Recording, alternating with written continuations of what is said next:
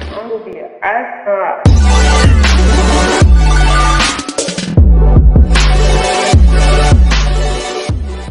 guys, me and Diecast Break right here, and today we have the Autoart Lamborghini Aventador S in this metallic yellow.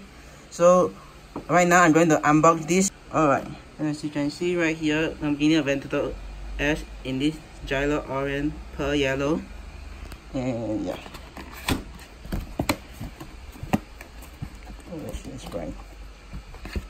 Okay, so I'm going to pull this thing out one-handed. Oh no, the moment of truth. Look at that. Lamborghini Aventador S in this metallic orange. No, metallic yellow. Sorry about that.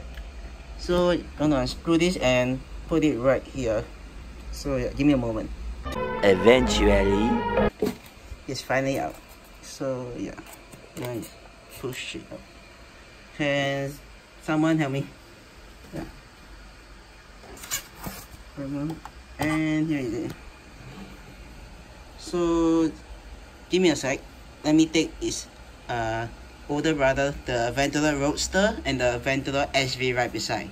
Give me a second. while Patchy pulls himself together, let's see how SpongeBob's party is shaping up.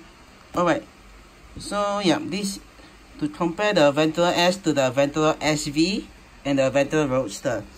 One thing it share the similarity to is the front bumper of the Aventador SV and the S. It takes some of the styling cues, like the front is shared with the Aventador S, as you can see right here, and also the rims, which on the SV is painted in this black, while on the S is painted in this silver.